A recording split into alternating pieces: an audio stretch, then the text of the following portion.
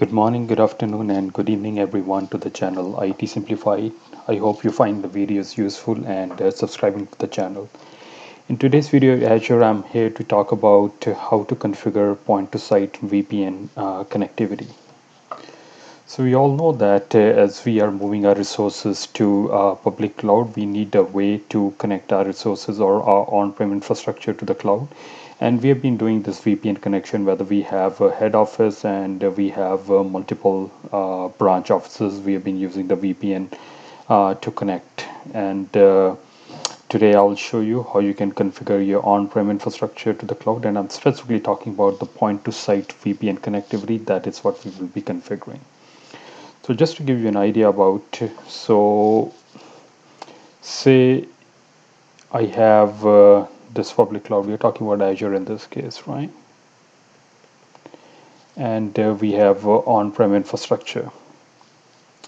So we have user here, right? And if you want to connect this, you can use the VPN connectivity, right? And you can connect, so resources will be connected and you'll be able to consume or access the resources which are there in Azure. But what happens for the users which are on the move, right? The users which are mobile. For them, you can configure something what you call point-to-site VPN connectivity by using self-signed certificate. And actually, we'll be configuring and generating those. And this allows you or give these mobile users access to the resources in public cloud, both site to site and the point to site. They uses different protocol. There are different pros and cons for both. But if you don't have very large pool of users, you have couple of users, point to site is definitely a good option to choose from, because you don't have that many users on which client's computer on which you need to install these self-signed certificate, and we'll be seeing how to do that. I already have created a virtual network within my Azure subscription, and I have a server in this public cloud, and it is running a private IP of 192.168.0.4, and we'll try to connect by utilizing point-to-site VPN connectivity. So let's get started. Let me go to my Azure portal, and if I go to the virtual network, you can see that I already have a virtual network with the name VPN VNet, in which my virtual machine is also there. So the first thing you want to do is to go to subnet and create a gateway subnet. I'll give this range of 192.168.1.0/27. Rest everything I'll leave that to default and click on OK. So you can see that the subnet was added successfully, so I can close this. The second step is to create virtual network gateway. So let me just go and highlight that. Click on add. And we'll start by giving the name. I will name it VNet Gateway. You can choose VPN or Express route. So this is the selection that you have to make when you're talking about connecting your infrastructure. In our case, we'll be using VPN, which will go over public internet, and we'll use route-based routing, not the policy-based, because we are configuring point-to-site. For that, route-based is needed, and there are 4 options to choose from. You can go basic, GW1, 2, and 3. Basically, these are the kind of bandwidth you'll be getting. For basic, you get 100 Mbps, GW1 650, GW2 is 1 gigabit per second, and GW3 is 1.2 gigabit per second. Now for this demonstration, I'm going to pick basic, and we'll create, or actually we'll choose a virtual network, which is VPN VNet, which we already have. And we need to give a public IP for this virtual network gateway. I will name it VNet Gateway Public IP, and rest everything I will leave that to the default and click on create.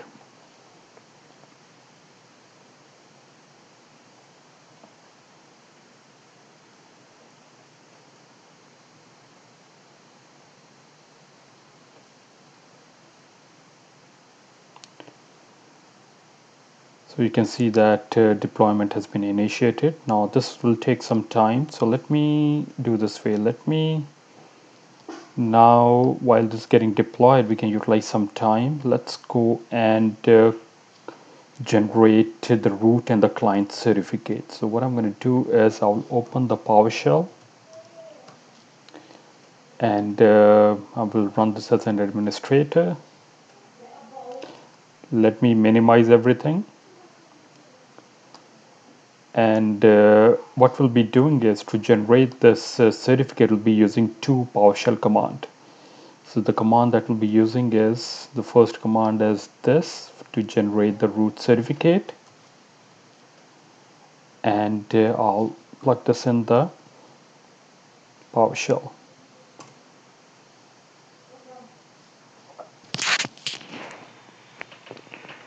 Okay, so the first command ran successfully, no error, and let me just run the second now.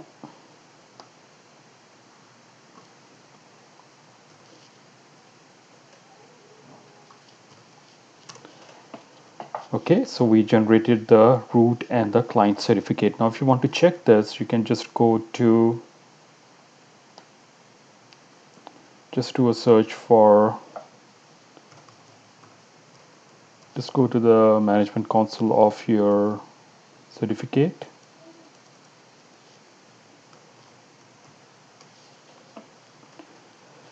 Oops.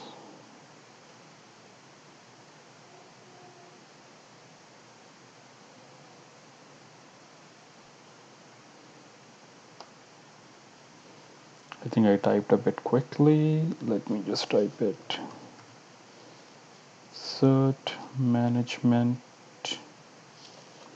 manage computer certificate. Actually, I can remove this. Okay, so if you go into personal, there should be some certificate which should be generating actually.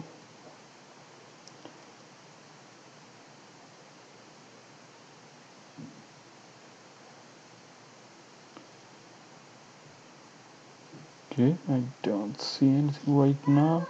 Let me just go and close it one time. Let me just log in again.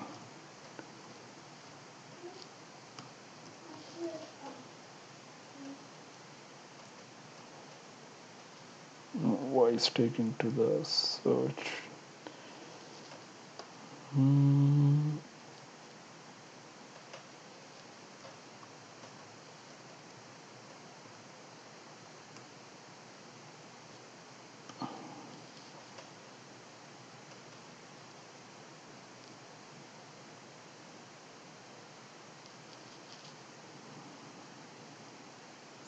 I'm sorry, it's Cert Manager. I think that's why. Okay, I should be able to see those certificates there. Okay, so it has appeared over here as you can see now. So let me do this way. Let's go to the root certificate first. I'm right click, go to all task, go to export.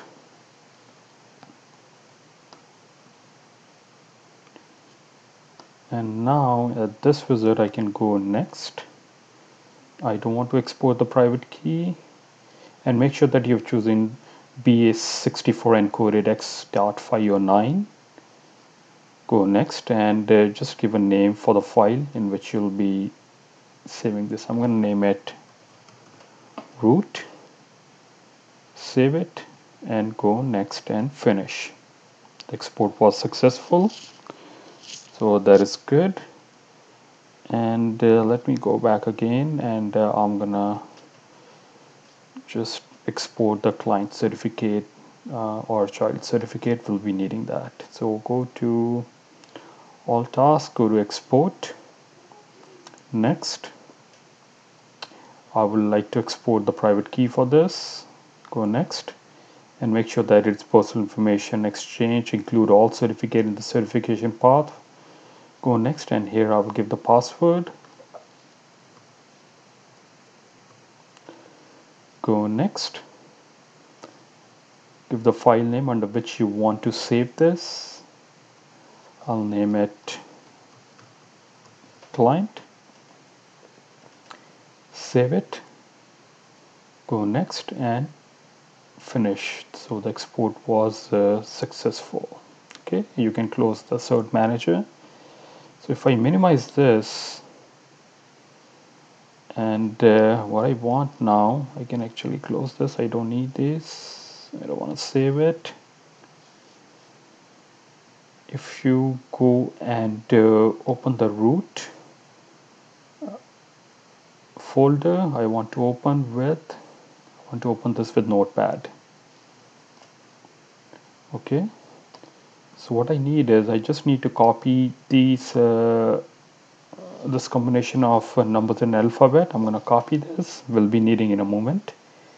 And then what I want to do is to create a PFX file. So install PFX for the current user, for the client certificate. Go next. It is asking for the password, the one that we created. Go next. Automatically select the certificate store based on the type of certificate.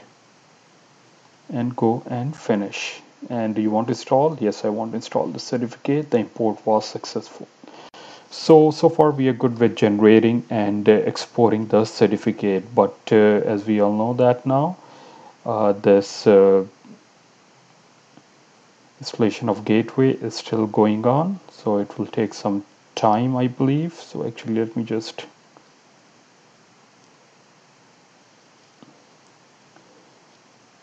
check and see. So you see installation is still going on an average it takes 25 to 30 minutes for the whole installation to take place. So let me just do this.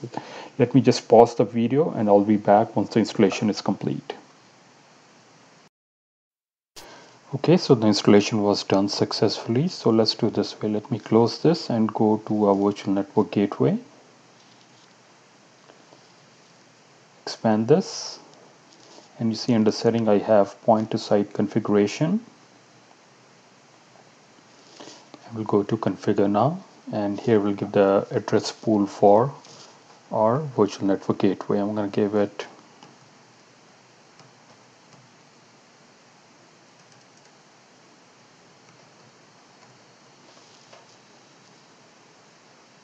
okay, and we'll give the name for the root certificate, and I'll paste the root certificate, the one that we generated, and let me try to save it.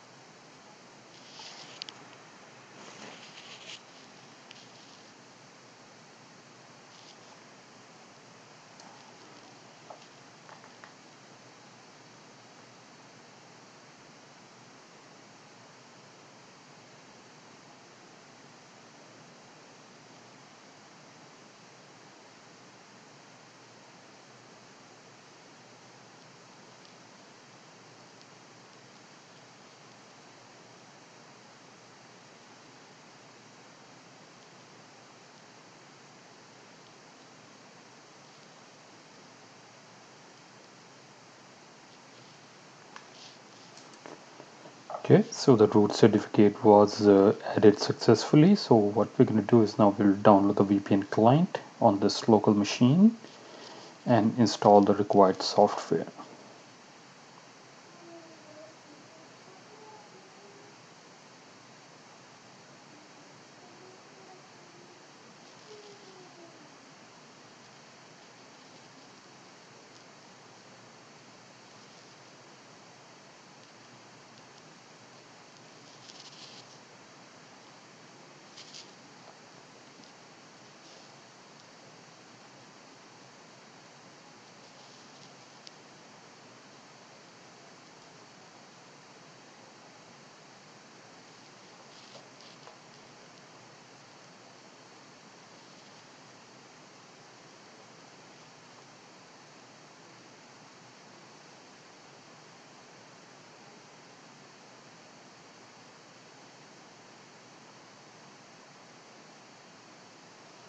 Okay, and depending upon your architecture of your machine, you can go and install.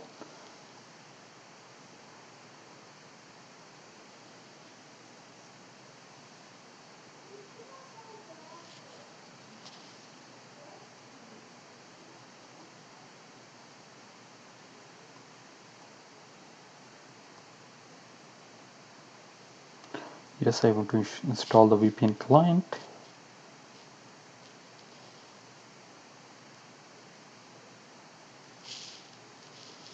Okay, so let me just minimize this and open the network property of my local machine.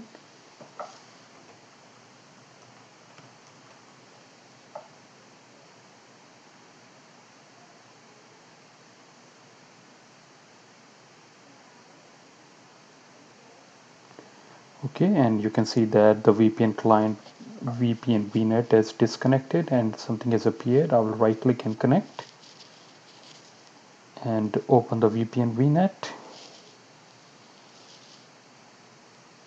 and I'll say I want to connect. So click connect to begin connecting.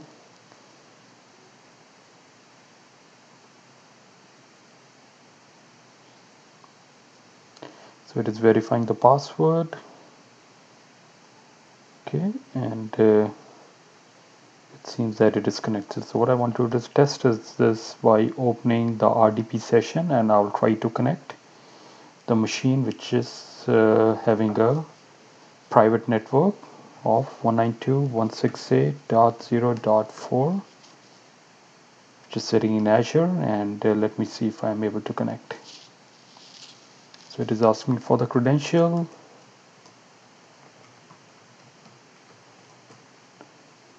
Click OK.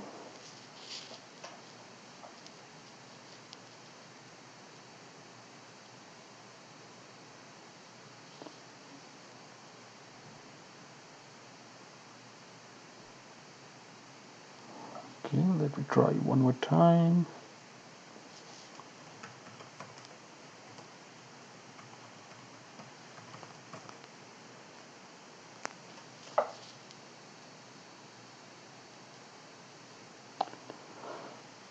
Okay, the client was deployed successfully, but okay,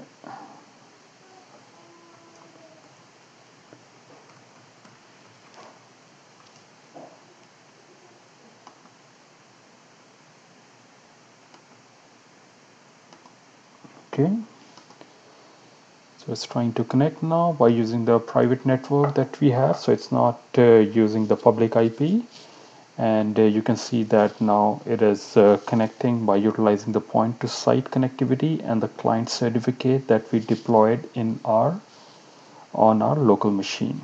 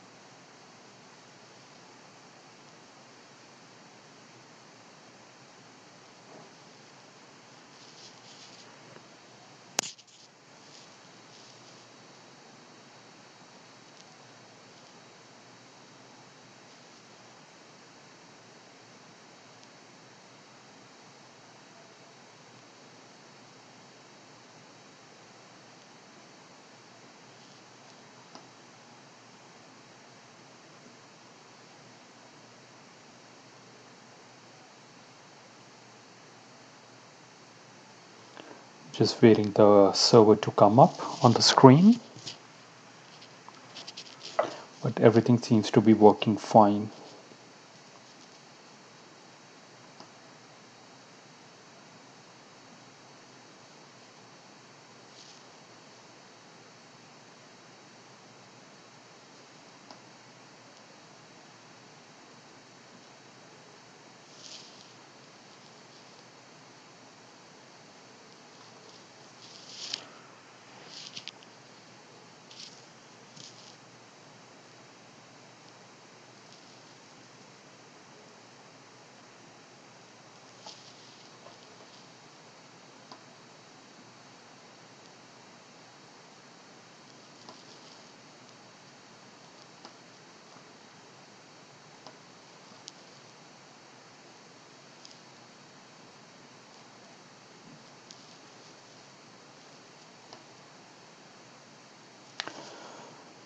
So here you see that how we have successfully created a point to site connection by utilizing the self-signed certificate that we generated. I hope this video will be useful to you, and you can implement now point to site connection for your pool of users which are mobile.